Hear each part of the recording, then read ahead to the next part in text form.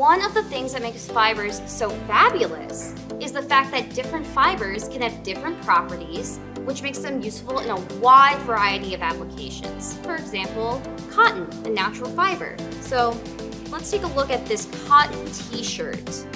So let's see, when it comes to moisture, how does cotton react? As you can see, the water droplets Alicia placed on the cotton shirt absorb readily into the fiber. This means that cotton really loves water, which makes it hydrophilic. Polyester and nylon, however, are two synthetic fabrics. So you can see this t-shirt is made of polyester and this umbrella is made of nylon.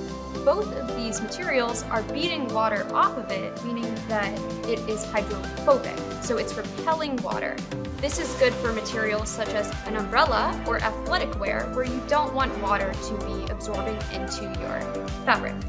To sum it up, our different fabrics have different uses because of their unique chemical properties.